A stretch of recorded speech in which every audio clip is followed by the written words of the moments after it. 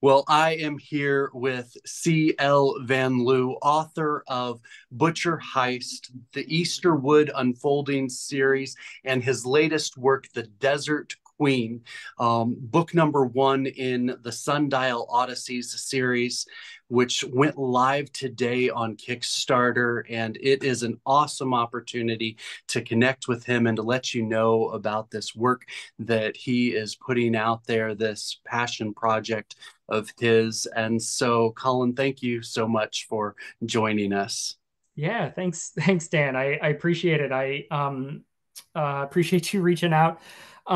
My wife and we were up in Wisconsin Dells actually just a couple days ago, and you know, Berghoff was like that's kind of how we knew each other with Mhm. catering, and um, living here in the Midwest, I feel like there's no way to escape the Berghoff. So we walked into this antique mall in Wisconsin Dells, like 3 hours away, and I walked in. I was there for about 30 seconds, and I thought, I'm going to see a Berghoff thing here. I don't know when it's going to be.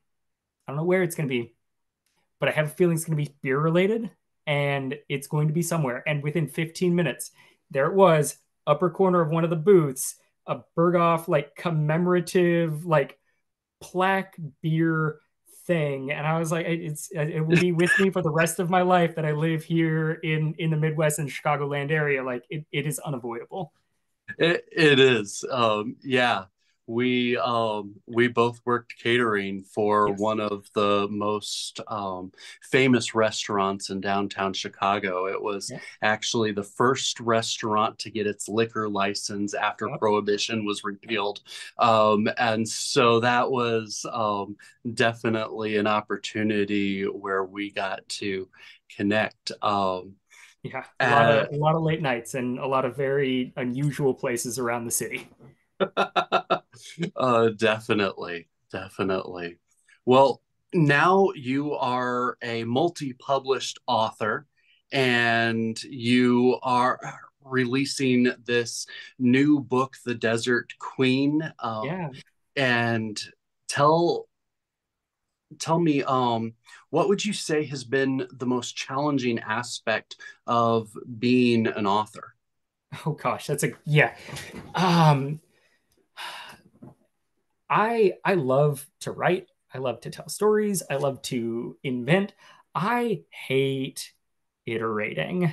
Um, I hate uh process improvement, which my wife, if she could hear me say that, she would probably be holding a knife to my throat, because that's her thing, is like slow iterative improvement until things are like the best that they can possibly be. And I like within me hate every moment of that. Now, um and so for me, like writing, being an author, the absolute hardest thing is going from draft one, my rough draft, to draft 12, 25, the final draft, because everything within my soul just hates, like, okay, here we go, we're going to do this again.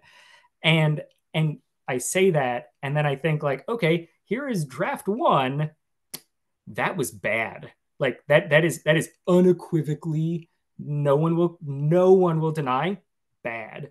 Two, that's my final draft, and that was pretty good. Like, there's no J.K. Rowling, but like, that was pretty good. And it comes through that iterative process, which I loathe. So yeah, that's the hardest part of being an author for me. Well, even J.K. Rowling, her books from book number one of the Harry Potter series to book number seven were drastically different in the Yeah, quality of yeah, writing. yeah, And so that continued process of growing and getting better yeah, that you have done in the 20 plus versions of your book, yeah.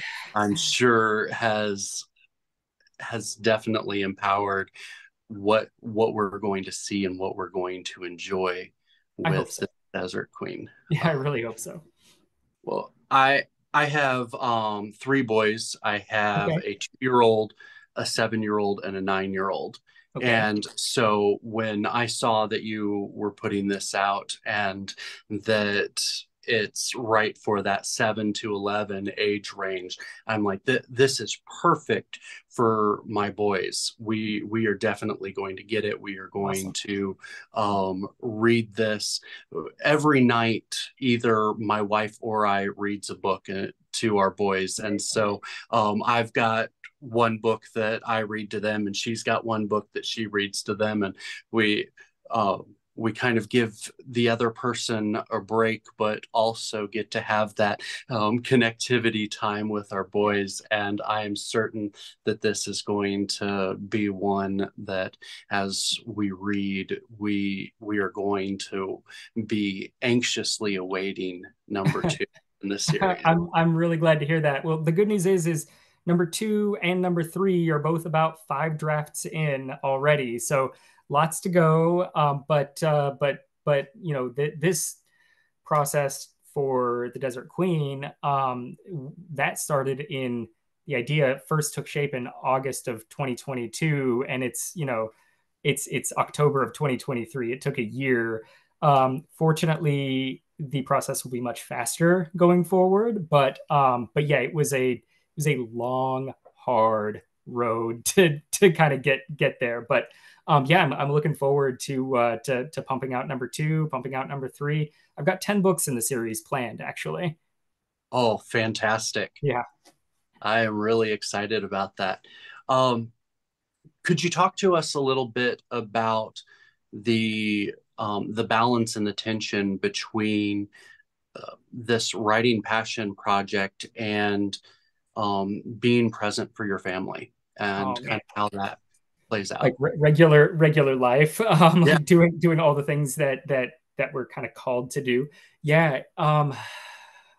So I've got an unusual situation, just frankly speaking. Kirsty and I, we run a uh, process improvement, uh, business process improvement consulting firm, and so we spend a lot of time at our desks talking to people in the corporate world.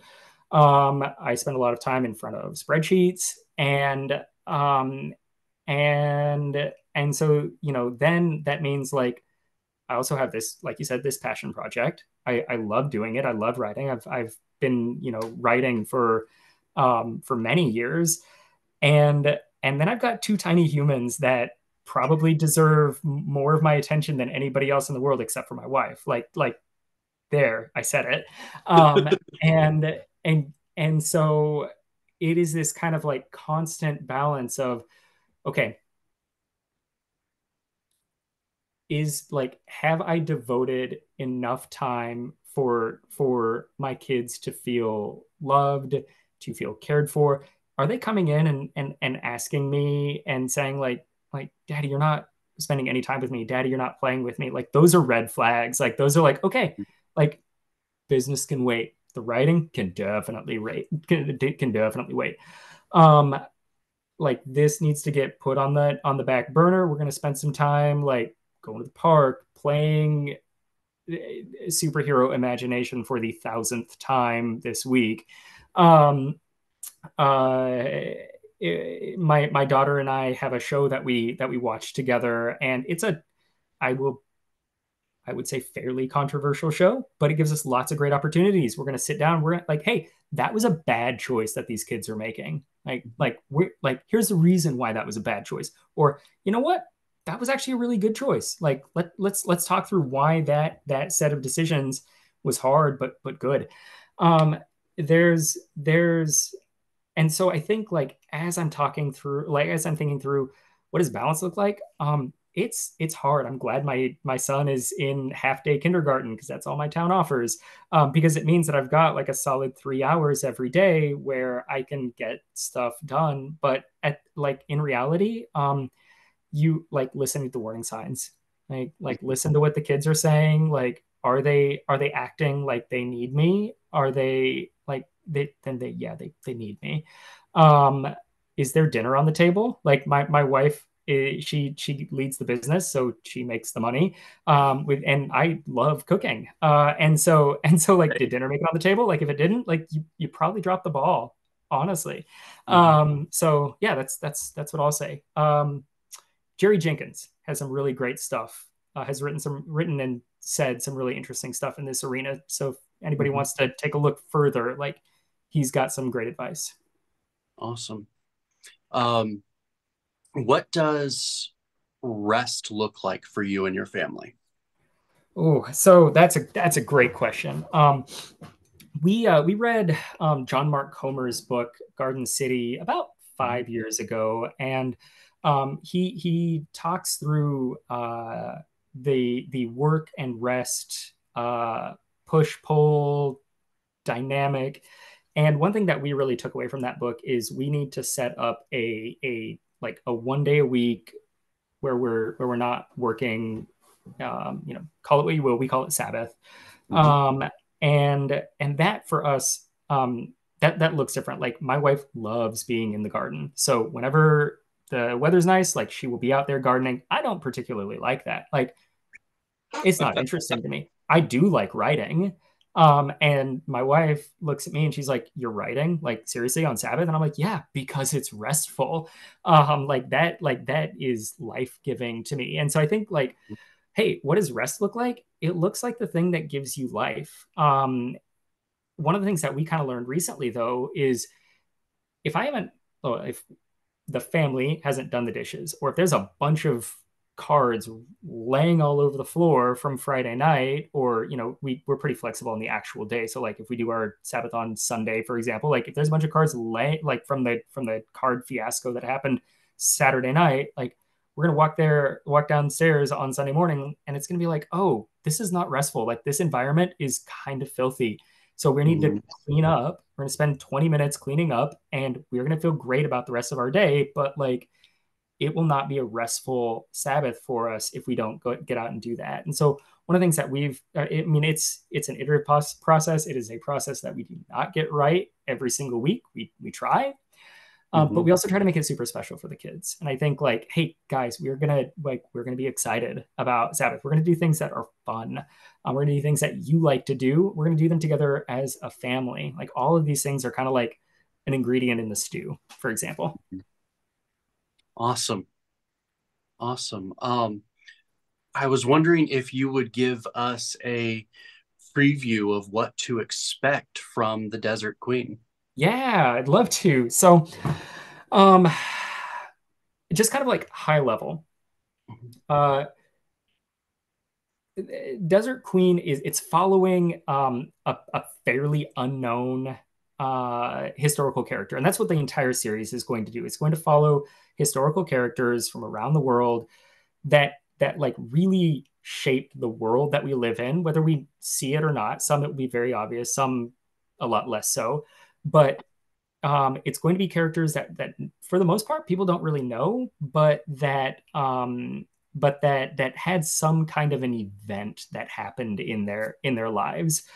It's going to be quirky. It's going to be and when I say event, like a significant event that, like, was part of that shaping.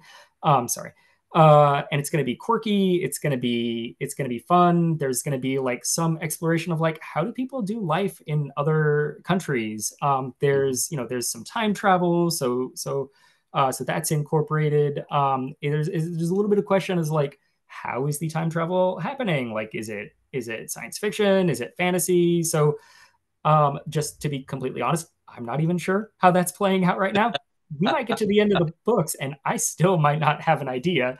We'll see. But yeah, just in terms of, like, what does the text sound like? I'm going to read a few paragraphs. Is that okay? That would be awesome. Awesome. We are going to go in character, so you guys are going to get to hear some. We'll see. We'll see how this goes. All right, here we go. Chapter 1. Vampire? Amelia asked. No, I don't think so. You're kidding, right? Amelia's cousin Luther said. Have you ever seen Grandpa Joe? Pasty white, dresses like he's 1,000 years old, has a weird accent. How does that not scream vampire to you? Maybe because he's the nicest person in the world? Amelia replied as she inspected a display case that held several ceramic bowls. Luther leaned over her shoulder. And you don't think that's a trap to lure us in? You weren't here for Thanksgiving. You cooked with a lot of garlic. I don't think a vampire could have handled that, Amelia said as they wandered down one of the halls in Grandpa Joe's mansion. The house was large and old, made of stone and dark wood that Luther said reminded him of castles in England. Display cases lined the walls, filled with treasures from all over the world. The house smelled of mothballs and old books and felt like a smaller version of the nearby museum where Grandpa Joe worked. The hall the cousins were in now had beautiful dishes from China, suits of armor from Europe, and even the tusk of a woolly mammoth. All right, there we go. That is awesome. Thank you. We haven't talked about this before, but my kids and I love all things fantasy and vampires. I love it. There are no vampires. So I'm sorry. but It's about the only still, vampire mentioned, but yes. But still, it draws you in. I'm glad to hear It that. gives you a good description of kind of what to expect. This grandpa that's this really nice guy, but has a little bit of a demeanor of a pleasant vampire, and just kind of Yes, very much. and and you so know what? it's beautiful. That whole opening sequence highly influenced by a very good friend of mine who in a former life was a professional editor and kind of does it on the side, and she did an amazing job of basically kicking me to the curb multiple times, and I'm much happier now with and you know what, like everybody who's getting the book is also getting a copy of the rough draft. So if you want to see like what does it look like to go from rough draft to about 25 iterations later, that's the difference. Like, yeah, the skeleton's there, but like it's a skeleton compared to a like theoretically fully formed body. That's so So cool. yeah, fun little bonus for everyone that I'm excited to give out. Yeah, we will definitely be putting the link to your Kickstarter fund Awesome.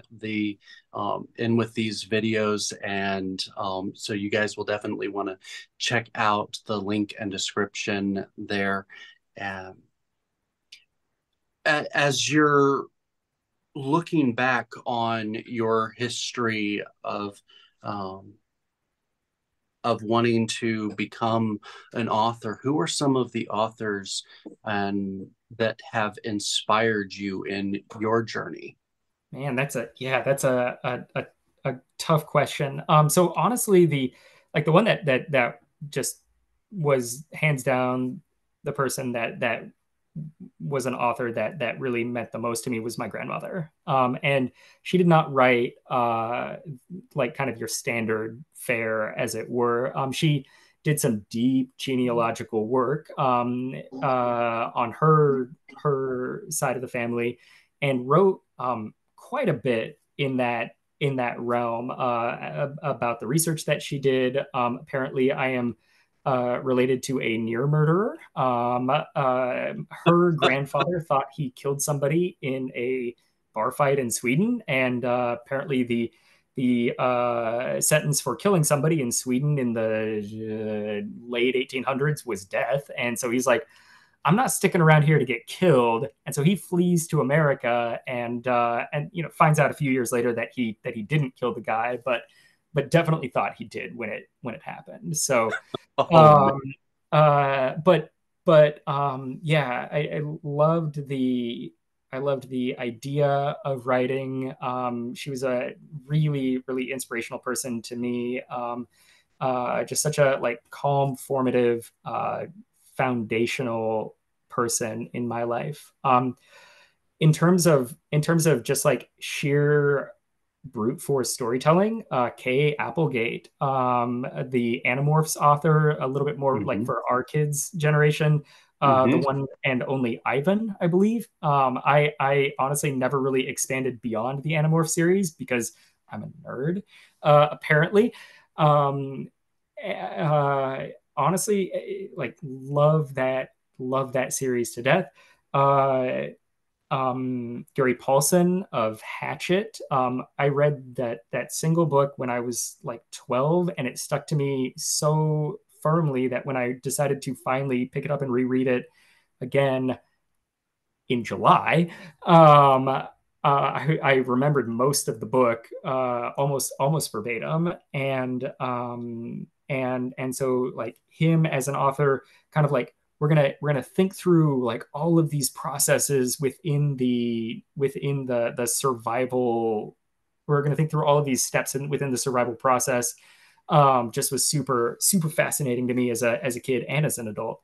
And then just like some heavy hitting classical authors, Alexandre Dumas, I absolutely love. I'm completely blanking on his name. Uh, really blanking on the book now. Um, my goodness, the guy, the windmill guy with the Don Quixote, Oh, Cervantes. Yeah, and then of course some other kind of more modern authors, Tolkien,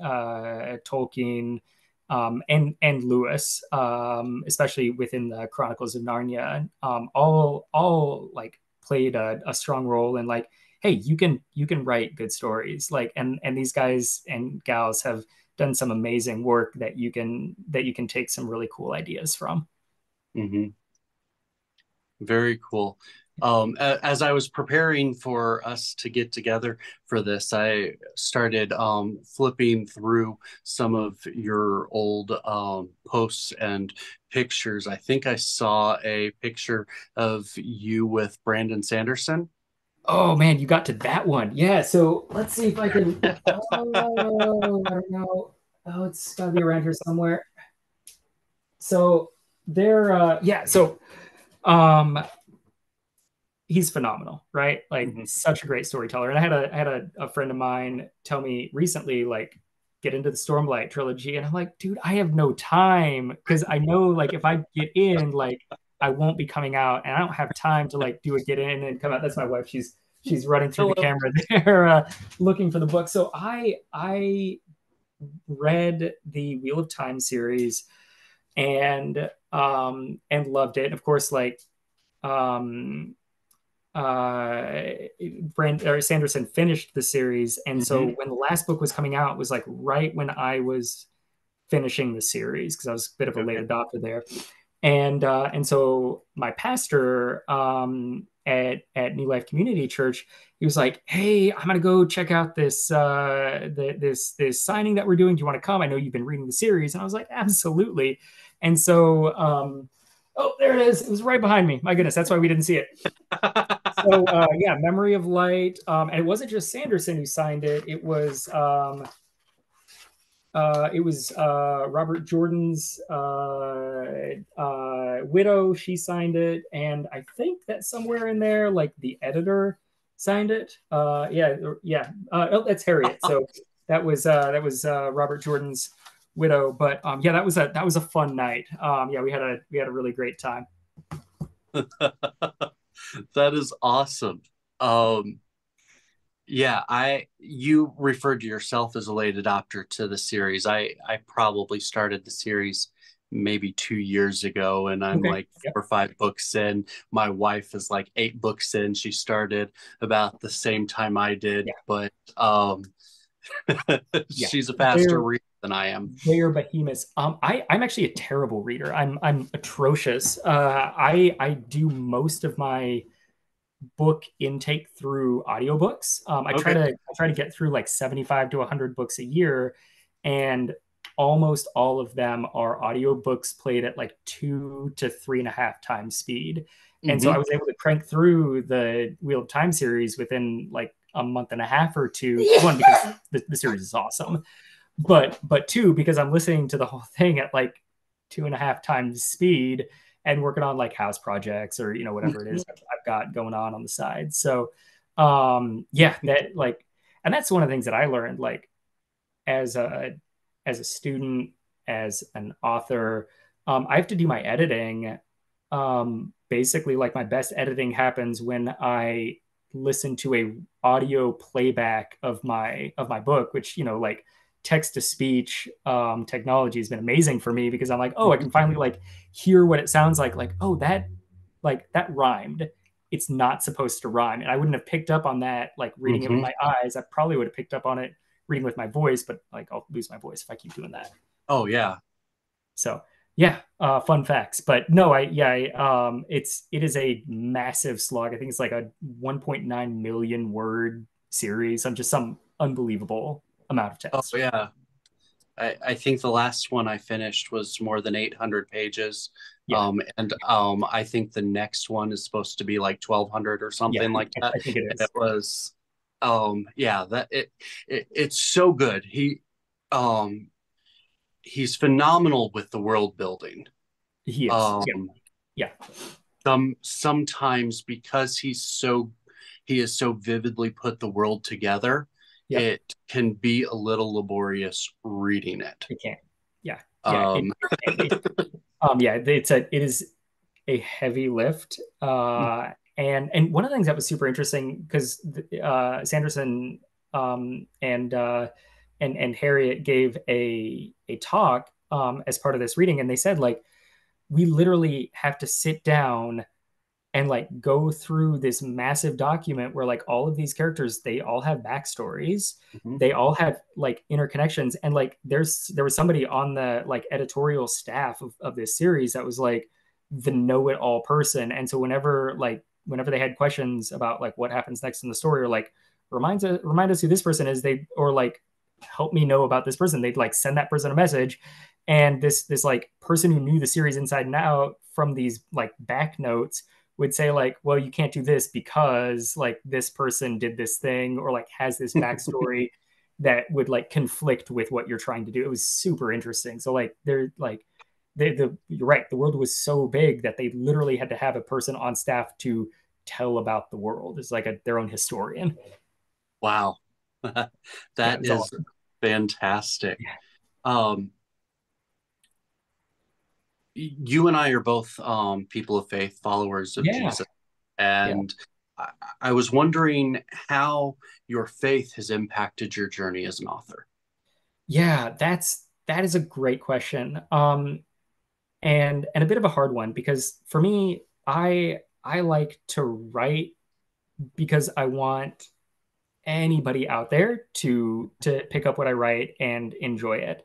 And one of the things that, so growing up in countries all over the world, I grew up with a lot of people that did not believe the same things that I believed. And so I became and still think I am really comfortable uh, with talking about things that like are well outside of the Bible, well outside of those 66 books. And so in a lot of ways, my writing is kind of uh, uh, separate from my faith, but my faith is also a really integral part of who I am. And in no way do I want what I am writing to be in opposition or against or in any way reflecting poorly the things that I believe most deeply. So uh, all of the writing that I do, I want to have just kind of like as a baseline.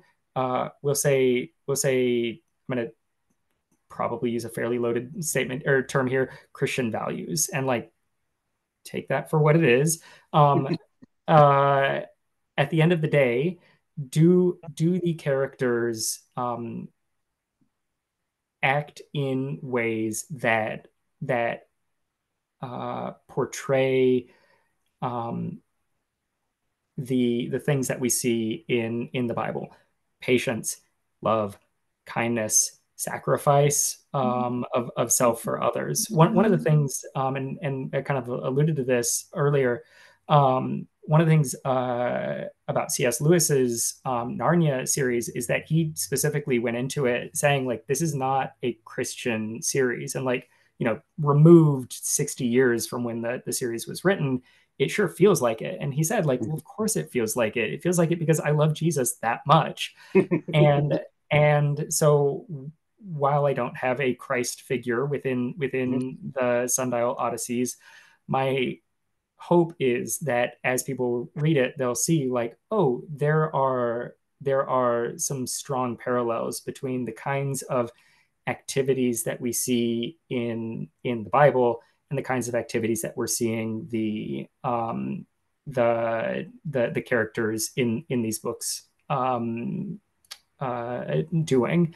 And at the same time, like, I want anybody to be able to pick them up. I want anybody to be able to talk about them. And so that's super important to me too, like that it's a series that encourages people to have conversations about cultures all over the world, because again, like, I grew up in lots of places and I want people to understand what's going on before, like we were saying before the recording. There's a lot of confusion, there's a lot of prejudice, there's a lot of prejudice that we don't even realize that's happening out there. And in some very, very small ways, I'm hoping that this can help kids to see that there's people all around that are very similar to them, that have the same kinds of fears and insecurities that they have, but that there is common ground, and that they don't have to feel like they're like those other people are actually that different. That's awesome. One of the things that I appreciate about what I'm seeing with your approach to writing is that you are approaching it wanting to tell a story, wanting to tell it well, wanting to help people grow and expand as they interact with your story and your characters, without it being preachy. Yeah. I'm a firm believer that we need more Christians in the arts, whether that's writing, whether it's painting, whether it's whatever. We need more Christians who are going to do quality work, that their character, their intent shows the love of Jesus, even if that is something that's underlying rather than overt. And I think there are only a couple of books, less than a handful, because I'm one of those people that if I start something, I usually finish it. And even if it's painful, but I think two out of the three books that I remember starting and never finishing were overtly Christian books, where I'm going through this and I'm like, okay, well, you've got this non-Christian character that, I mean, that this is their verbiage, everything is so tamed down, so out of the ability of being anything like realistic, for anyone who's actually been in the real world.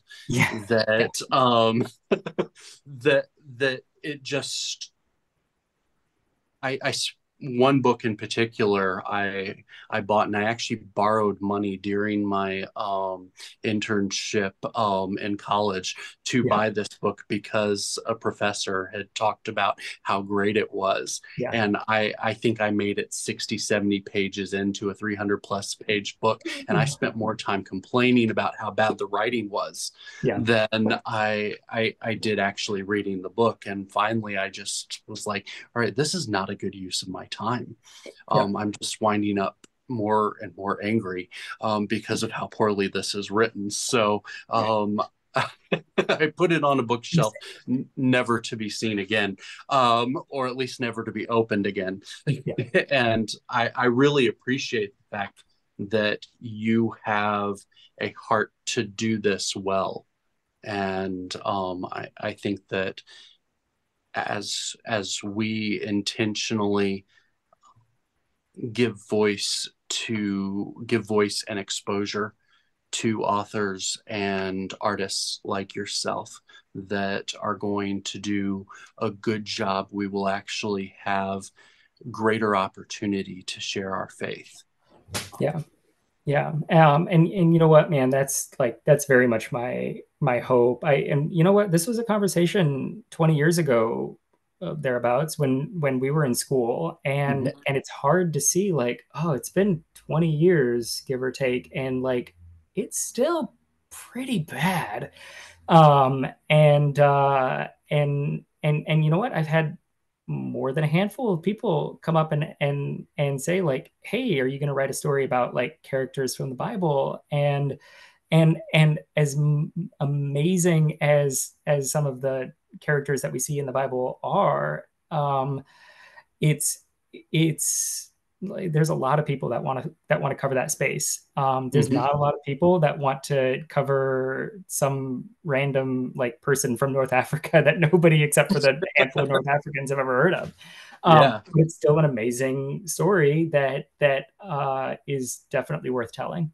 So yeah, it's interesting to kind of go through those conversations with people, and it's hard to see some of the things that I've seen over the years in this space. Thank you for sharing that. Yeah, What advice would you give to someone that has an artistic big dream that God has placed on their heart, to in but that maybe they're feeling intimidated by it? What advice would you give? good. You should feel intimidated. um,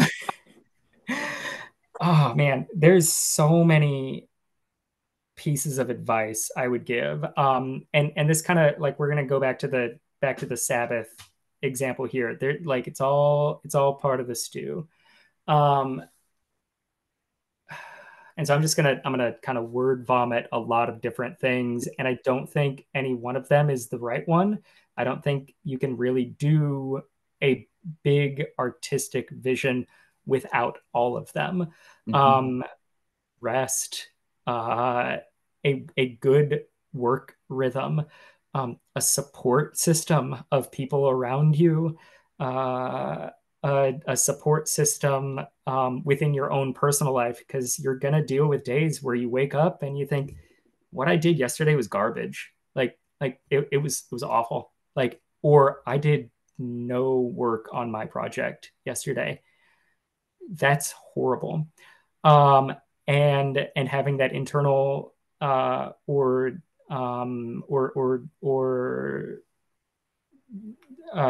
spirit led um, support framework is going to see you through those hard days. About 4 or 5, I don't know. Patience. One of the best pieces of advice I ever heard was most people think they can accomplish more than they can actually accomplish in 1 year, and they drastically underestimate what they can accomplish in 10 years. Mm-hmm. Um, a willingness to call garbage garbage, a willingness to have a really, really thick skin, and to have people tell you like this is a bad idea. One of my good friends, he was telling me like, Collins, like your landing page sucks. Like it doesn't make any sense. Like you've got to do something about it. And I'm like, well, I can't really do anything about it. Like it's set in stone, and like it doesn't open up until like I'm ready to launch, and I don't want to do it yet because I haven't told enough people. So like, can you give me something else? And he's like, well, you could probably do a YouTube video and you could make that public and you could do it better. And I was like, you know what? I already did a video. Like that's pretty easy. All I have to do is like make it public on YouTube, and it will cost me like 10 minutes. But like, and I had another friend, my editor told me like, hey, your landing page sucks. Like, do something about the front cover page. Okay, get it, guys. Like, it's not good. We need to make some changes here. Um, and she said like put a picture of the actual characters on the front page. Okay, I can put a picture of the characters on the front page, but like like and that's part of, again, part of that support system, like having people around you that are gonna like not give you like, oh, it's nice, like having people that are gonna give you some really hard, uncomfortable truths. Your work's never gonna Mhm. get better if you don't get those hard, uncomfortable truths. um Having a group of people in mind, like when I first wrote, when I first started writing, it was, I'm gonna write just to write because I love to write, love it. Mhm. And then it was, well, I wrote just to write, and like nobody really understood why I was writing.